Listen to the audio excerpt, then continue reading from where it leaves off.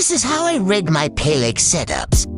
Enjoy! First, start off with the rod of your choice. This is my pick. Then choose your reel.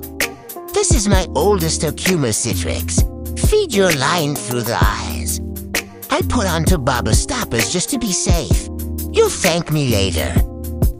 Then put on a bead and a strike indicator. It helps to see your bobber. Make note of the smaller hole to start your line through.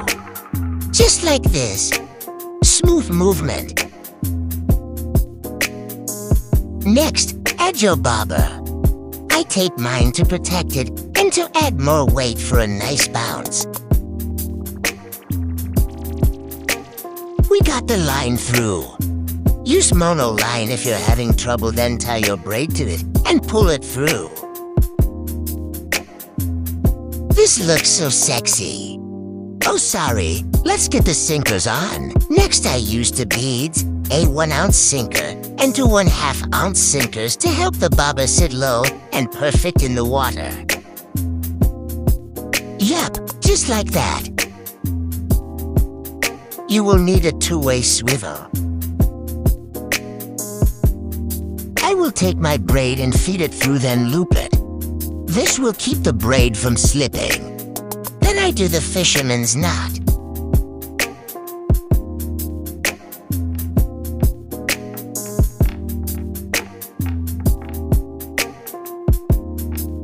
Eight times around and back through the bottom hole. I can remember this knot better than what I ate for breakfast 2 days ago. Make sure to pull it tight and leave some slack just in case. Next, get some mono line as your leader. Make sure it's as long as your bobber. We use mono in case we get snagged. The mono will break before your braid and you won't lose everything. Size number for gotcha hooks. For the hook, I do the snail knot. It gets tighter and tighter as tension is applied.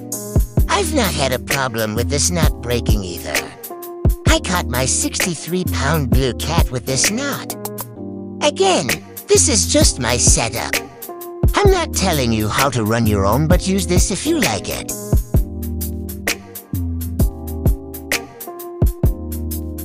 Oh, and don't forget to leave some slack at the end of the knot just in case the knot slips at all to tighten up. I cut it just a little shorter. It bugged me. Tie the same fisherman's knot we used earlier for the swivel. Thanks for watching. Good luck this year.